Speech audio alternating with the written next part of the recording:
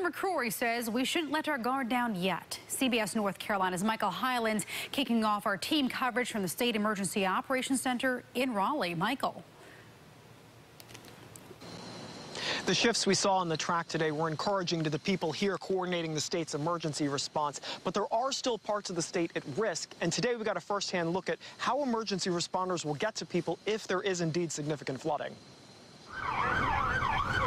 With the memories of last week's flooding still fresh, the threat posed by Hurricane Matthew is magnified. We're extremely concerned about some of the flooding that could occur, especially in southeastern North Carolina. Changes in the storm's track Wednesday keep it off North Carolina's coast. If the continued track stays intact, we're going to be in pretty good shape, but we still want to encourage the people to be very careful.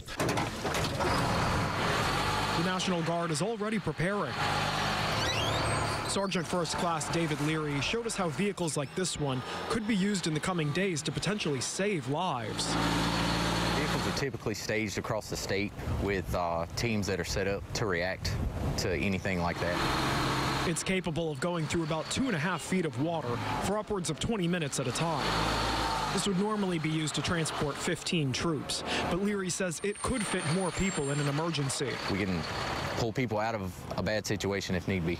Governor McCrory says he's already in talks with leaders in South Carolina to send resources there to help if they're needed. But he warned a lot could still change. An extremely slow-moving hurricane, a little unpredictable. The governor has a conference call scheduled tomorrow with the head of the Army Corps of Engineers, as well as the governors of Georgia and South Carolina.